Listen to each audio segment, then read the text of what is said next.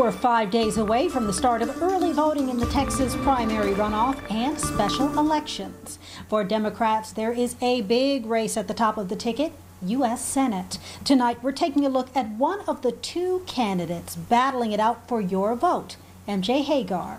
Here's political anchor Ashley Goudeau.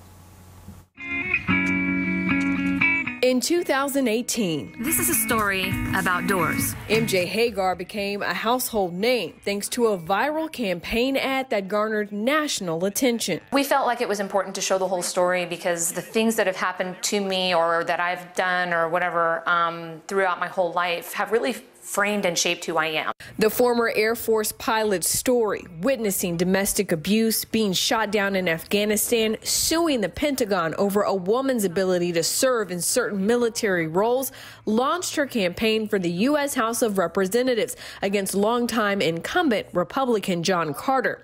The seat, once thought of as an easy win for Carter, was nearly lost. Hegar came within 3 points of defeating the former judge. Now, for the 2020 election, to John Cornyn, because I know you're watching, I'm here to say, pack it up, Buttercup, because I'm coming for your seat, and I'm going to take it back for the people of Texas. The Purple Heart recipient has her sights set on the U.S. Senate. As somebody who has flown, water missions to suppress wildfires, it's kind of in my nature to find the biggest bucket of water I can find and put out the biggest fire that I can find.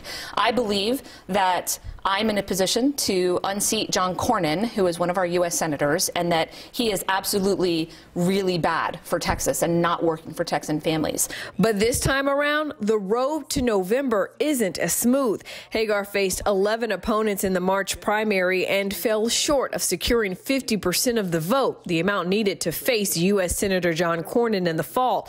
So this July, she's battling it out with State Senator Royce West in the Democratic primary runoff. I don't think that it's about progressive versus moderate. I think it's about being able to deliver bold ideas in a pragmatic way that shows people how we are going to help them keep food on the table and a roof over their head without having to work 60 or 70-hour week. That's how we're going to win. Hegar or West, a decision that will soon be in the hands of Texas Democratic voters.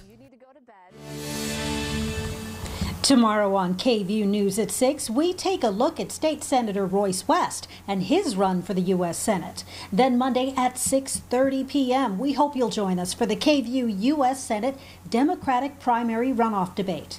Hegar and West going head-to-head on the issues that are important to you. And you can watch it live right here on KVUE Monday at 6:30.